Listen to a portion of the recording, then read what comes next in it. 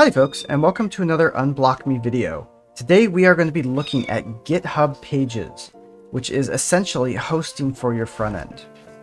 GitHub Pages is a free service provided by GitHub. It supports hosting any front-end project that is contained in the GitHub repository. It does not support hosting any backend, so once we get to the point where we're doing backend, we'll have to move to something like Heroku or Render. It can be extremely useful to get a front-end project hosted quickly and easily so you can share it. And honestly, it's a really valuable service to be aware of and take advantage of, especially if you're doing a lot of front-end work. Let's get started. So to start off, we're going to make a new GitHub repository. Remember, you have to have a GitHub repository in order to use GitHub Pages. If you're using some other system of storing your code, then it's not going to work. I'm going to call this GitHub Pages Test. You don't have to call it that. If you have something for your challenges, for example, for your front-end homework, and you've created a repository for that, that should be totally fine. We'll leave this as public, add a README file. Great. All right, now that's created, let's go ahead and clone it.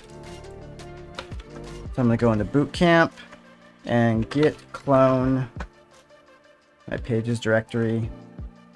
All right, let's go in there, GitHub Pages Test, and let's open up VS Code.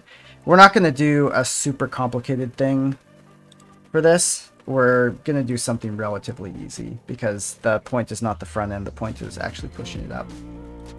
So from here, I'm going to very simply create an index.html page, and I'm going to use the Emmet abbreviation to create a very simple page. Give it a title, and then I'm going to put some text on it. This is a sample page hosted on GitHub Pages. You can do JavaScript, you can do CSS hosted on GitHub Pages as well. I'm just not going to do that right now. Important thing, your index.html must be at the top level. So if you've accidentally pulled in your repository, let me make this just a little bit bigger.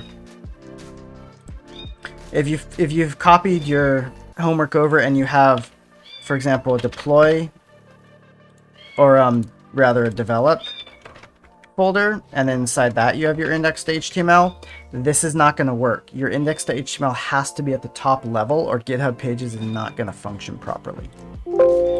That is really important. Always top level. And if you've got it somewhere else, then it's just going to get confused and not load anything. Be careful if you're moving your index.html out of a folder into the top level. Make sure that you update your CSS and JavaScript relative paths so that they're still pointed at the correct location. So now I've done that, I'm going to commit this. And then we're going to push it up.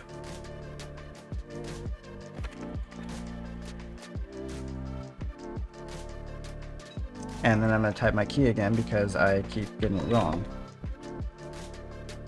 All right, there we go. That's there. Let's reload this just to make sure. Okay, so now we have our index.html. It's there. What you want to do at this point is you want to go over to Settings in GitHub. So click that. And now you want to go to Pages on the left side here. Okay. Build and deployment, deploy from a branch. Okay, leave that. Select your main branch. Okay, and you can see it's root. The only two folders you could do are root and docs.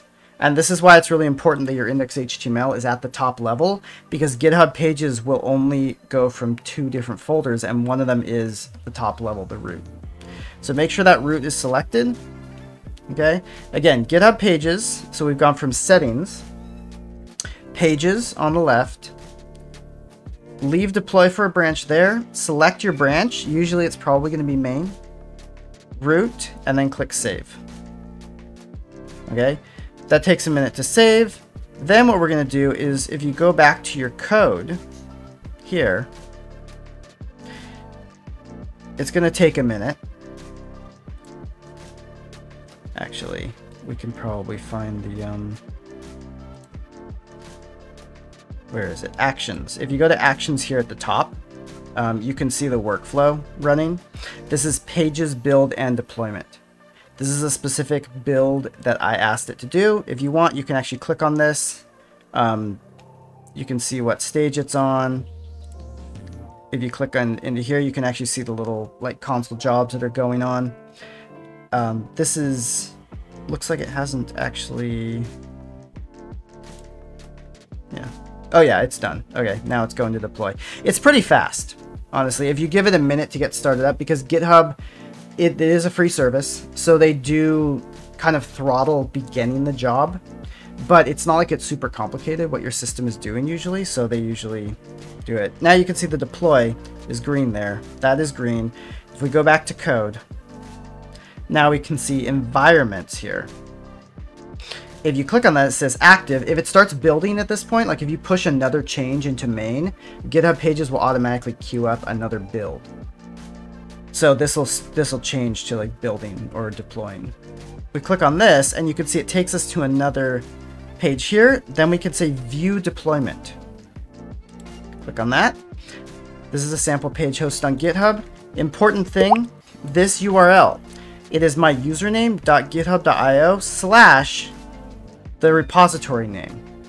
This is what you need to turn in for your homework. So if they're saying, give us the live link, this link is the live link.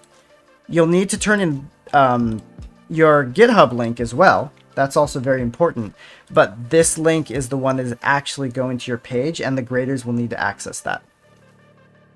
So to go over that again, from settings, pages, main, root, save, wait for it to build. You can check on your building actions.